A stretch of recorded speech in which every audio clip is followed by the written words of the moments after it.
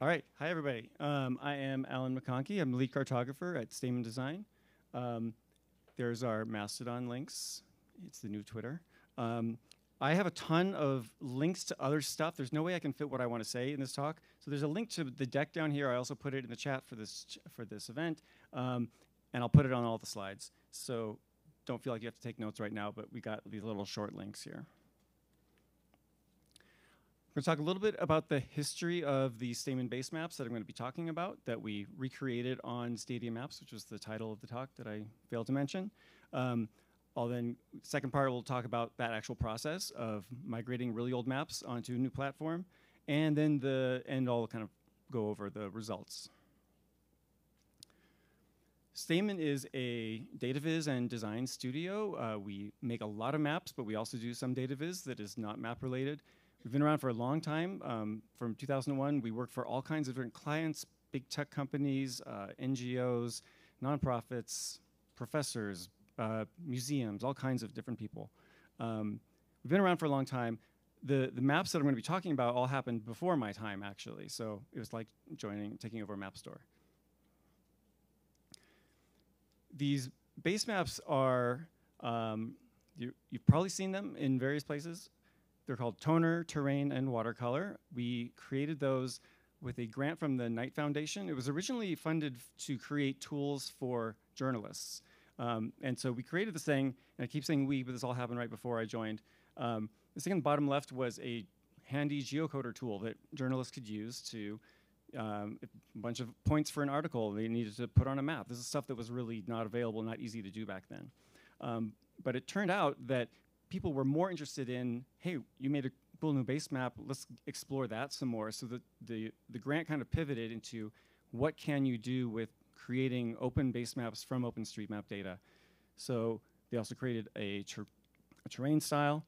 And then to really push the limits of what you can do with open data, the fact that you can get the raw data for OpenStreetMap was really kind of mind-blowing at the time. They created this watercolor style, and this is just like, I think nothing I've done at Stamen has ever lived up to this. It's just amazing the extent to which it is something you could never imagine being possible and you couldn't certainly not do it with any proprietary data if you didn't have access to that. So yeah, definitely. I've also got links to read more about the stuff on these slides. This is a blog post I wrote kind of digging into the history of OpenStreetMap and how OpenStreetMap and Stamen related through the years. But yeah, these became super popular, and we were giving them away for free. So a lot of times people just, if you're creating a website for the first time and you read a tutorial about, I need a tiled base map, you'd often pick one of ours. And in fact, the OpenStreetMap wiki for a long time said, go use Stamen tiles, don't use the ones from OpenStreetMaps too, because we were giving them away for free. Super popular, people love them. But over the years, it's not really our job. We're not really good at maintaining a service like this. Like, we focus on what a client comes in, they have a need, we work really hard to deliver for the client, and then we move on to the next project. We're not really designed to keep a platform going.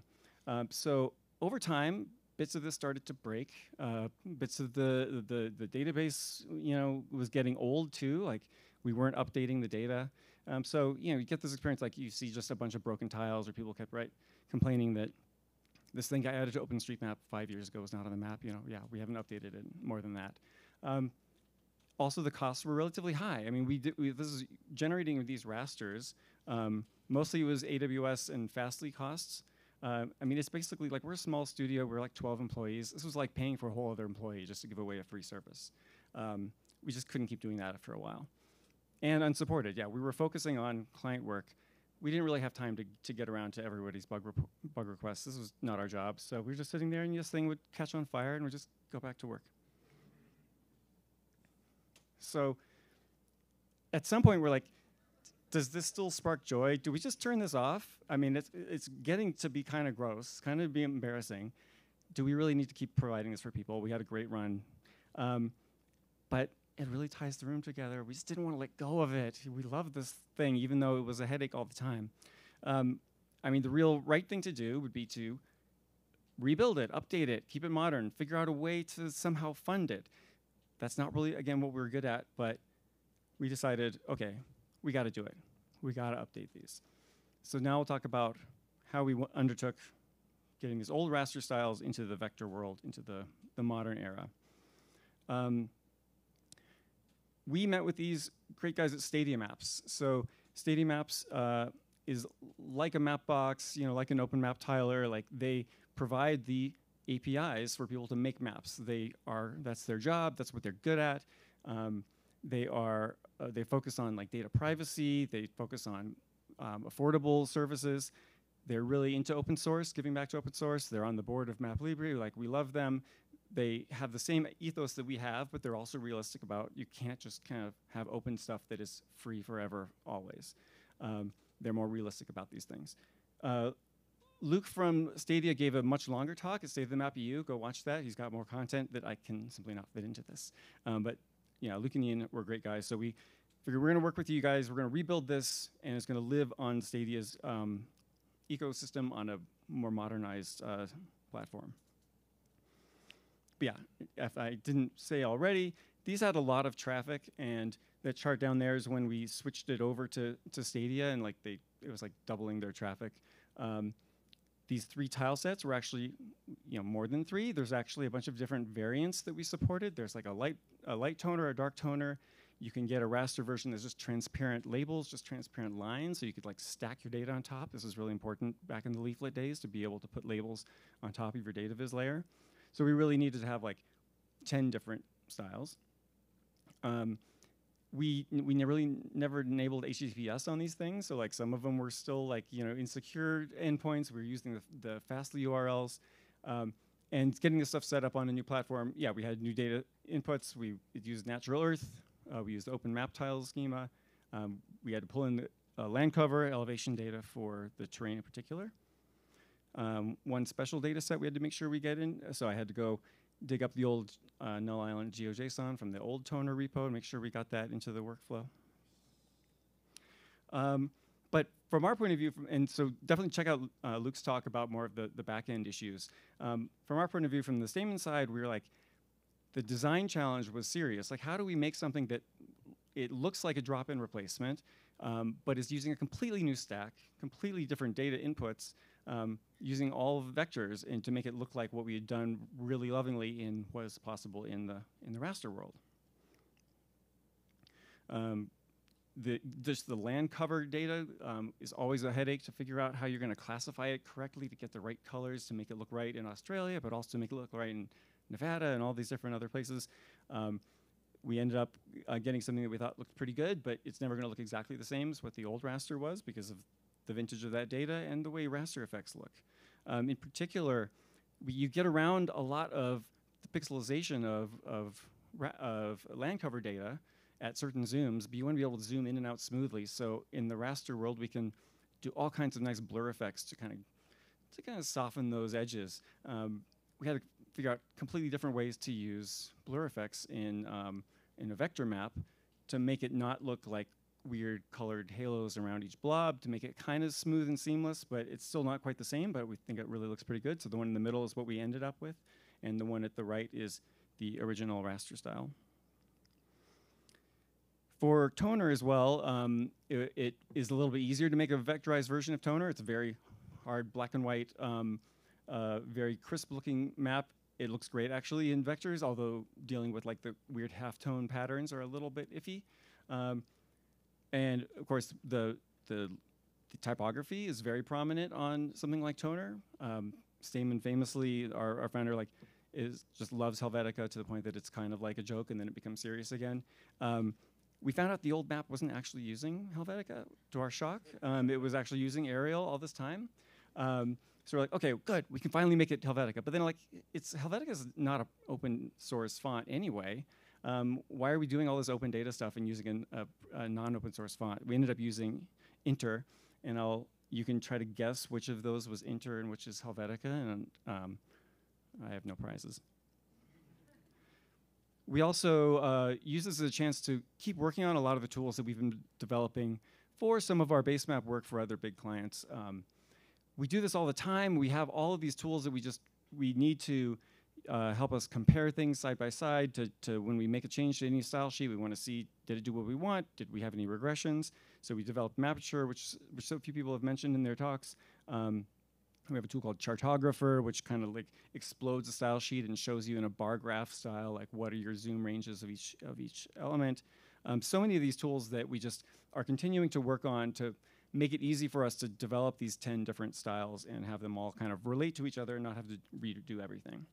A lot of these are open source, some of them are not yet. Yeah, so the results, we think it came out pretty well.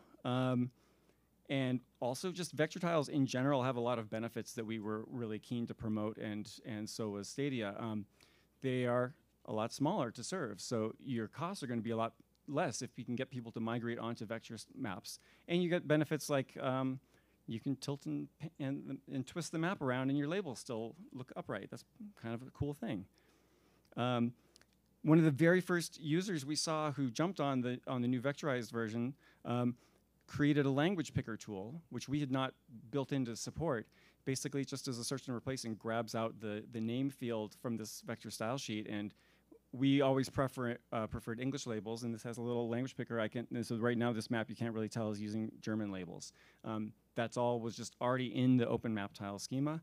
Something you could just simply couldn't do in the raster world. You'd have to like re-render an entire whole global set of tiles if you wanted German map tiles.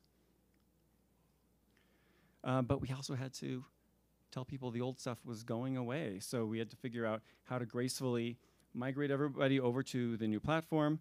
And this is a service that had been out for 10 or more years. People have built websites on this. They thought, it's a free tile set. I'm never going to have to worry about it.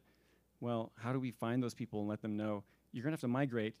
You probably haven't touched your code in 10 years, just like we haven't. How do we let you know? So we gradually started introducing these brownouts to like give people a message like, you need to fix this. But we also could track all the users, and we could find out who the most popular users were. We could reach out to them before having to actually flip this switch. Yeah, some more before and afters. It looks different, but we still think it looks great. A lot of just new data is amazing, and we got to fix a lot of the things that have been nagging us, like just little subtle styling things that we never got around to changing because they were hard to change, and now they're a lot easier to fix. And in many cases, ideally, if we did our job well, it should look pretty much the same. The one on the right is like, at these zoom levels, very little difference. And this is that toner light style, which actually turned out to be even more popular than the really high contrast regular toner style. So if you are already a user of our map tiles, last year you probably already migrated, or else you would be having broken tiles on your map right now. So you probably already have made the move. But there may be lots of you who, at some point in the past, like Stamen tiles were too old, you moved to something else, yeah, you can come back now. Check it out. You can get the rasterized versions of all these style sheets and plug them into leaflets, so you don't have to change your code, but it is cheaper if you want to switch to the vectorized ones, use them in MapLibre. You have to get an API key through Stadia Maps, but they're really on board with us that the idea is we want to make this as accessible as possible for people who really are using this to learn, using it for nonprofit purposes. So they have a really generous tier if it's non-commercial use. So we hope that a lot of those people who are just using this to learn, to like get into the community, do a little public service for their neighborhood or whatever, like we want people to be able to keep using those. But yeah, if you're going to be one of these big users who was really charging us, a lot of Fastly bills, you could pay a little bit. It's really affordable. So you can go there and check it out at Stadia Maps, start the migration. So you may notice that I didn't mention anything about Watercolor. Watercolor is really special. It actually, the code was even older because in the past we had updated, still a long time ago, toner and terrain. So those were at least on Carto CSS, whereas Watercolor was even before the invention of Carto CSS. And it's super customized MapNIC code. It does all these like image processing things like add a blur, edge detect, add some more noise, edge detect again. Like, you have to do all these little things to make it look handmade. All of that depends on raster operations. And someday, maybe we'll figure out how to do a vectorized version of that. But we just figured that would be way out of scope. That would be a huge amount of effort. If you have ideas, let us know. But yeah, this blog post from 2012 just blows my mind on like how you make that watercolor style. And there's also another source, so you can get the snapshot of the archived watercolor you can't render any new watercolor tiles. Again, I encourage you to try. But the watercolor tiles and the code has actually been added to the Smithsonian's collection, and you can hit their tile endpoint if you want to. So you can access watercolor through Stadia or through the Smithsonian. So watercolor is kind of a special, separate way. It's still, but it's maintained for the future in its own way, which we're really happy about. Yeah, so we're now we have this base to further iterate on. Maybe we'll make some more redesigns. Maybe we'll be able to make variations of this for future clients. We're gonna keep working on those tools. There's a lot of little things we would like to be able to do if we were to modify the data schema and use more than just like the out-of-the-box open map tiles. And yeah, as I mentioned, someday, maybe we'll figure out a way to recreate watercolor. But yeah, let us know what you would like to see and get in touch with us at these links. Thank you.